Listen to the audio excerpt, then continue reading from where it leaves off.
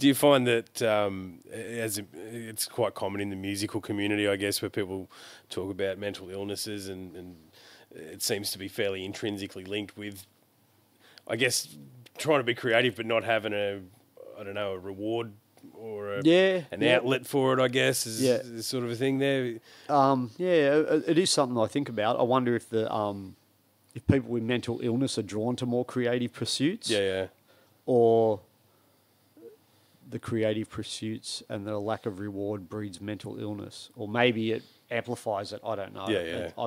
But it is certainly prevalent in the music industry. You know, you probably know the statistics. The suicide rate's pretty high.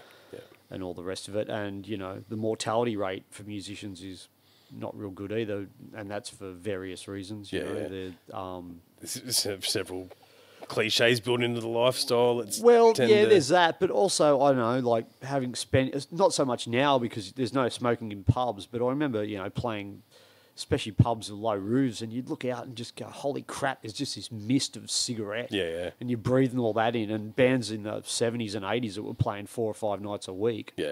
And they're breathing that in if you don't smoke. Guess what's going to happen? That's the work environment.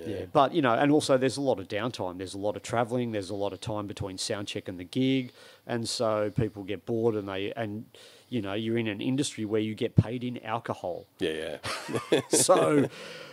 you know, there's always, you know, especially in the old days, it was like 2 cartons of beer was kind of standard for a rider.